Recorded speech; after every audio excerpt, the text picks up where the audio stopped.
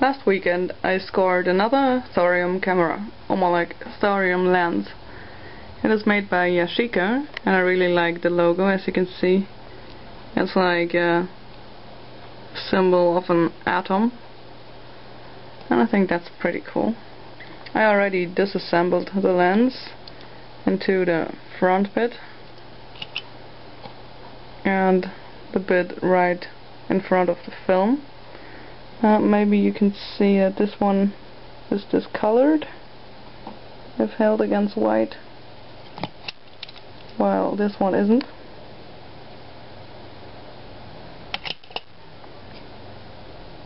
It's not that visible, I think.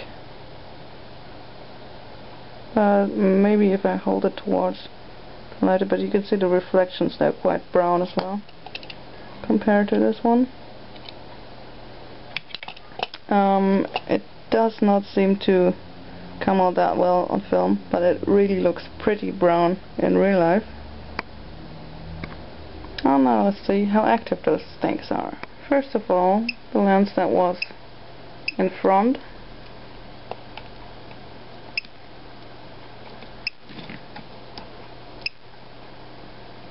As you can see, there's nothing really going on, only background radiation. But the other one over here is much more active. Let's see. You can also already see that, even though I'm holding it far away still.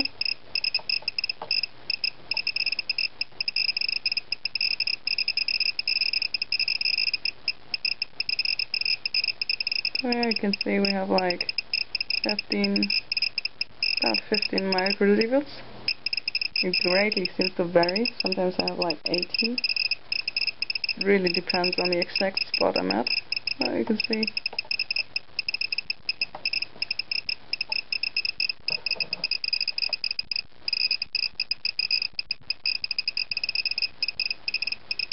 This one is pretty radioactive.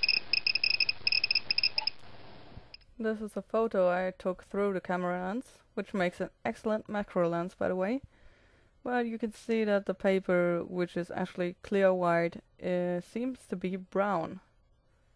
And it's even worse on this photo. It's a medical sheet, and again it's pure white paper, but it seems to be very brown due to the discolored lens. So that's a very strong effect. And this is just another picture of that cool logo. I hope you enjoyed the video.